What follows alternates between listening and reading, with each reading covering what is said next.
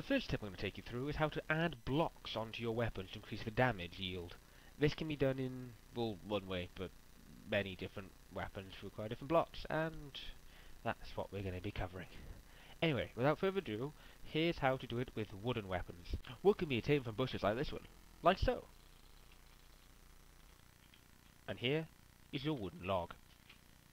To turn the wooden log into wooden blocks, you have to go to the crafting district of any city and use the saw. Hold down this button, and there you go, wooden cube. Iron is primarily found in iron deposits, such as this one.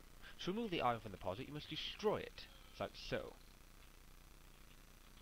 And that is how you get your iron nugget. To turn an iron nugget into an iron cube, you must use the furnace located at the steel works in the crafting district of any town, like so.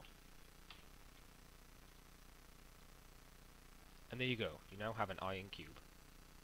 Finally, to add one of the blocks to your weapon, you must find the customization bench, generally found at the steel works, iron works, generally around the furnace, like so. So you go up to the customization bench, use it, you right click your weapon you want to customize, such as this bow, you use the middle mouse button to rotate around, and then to add, you click the weapon here, the block is now in your inventory, and you select where you want to put it. And there you go, you've just added a block to your weapon and increased the damage. For iron, it's the same principle. And there you go. And that is how you add blocks to your weapons on Cube World. Thanks for watching.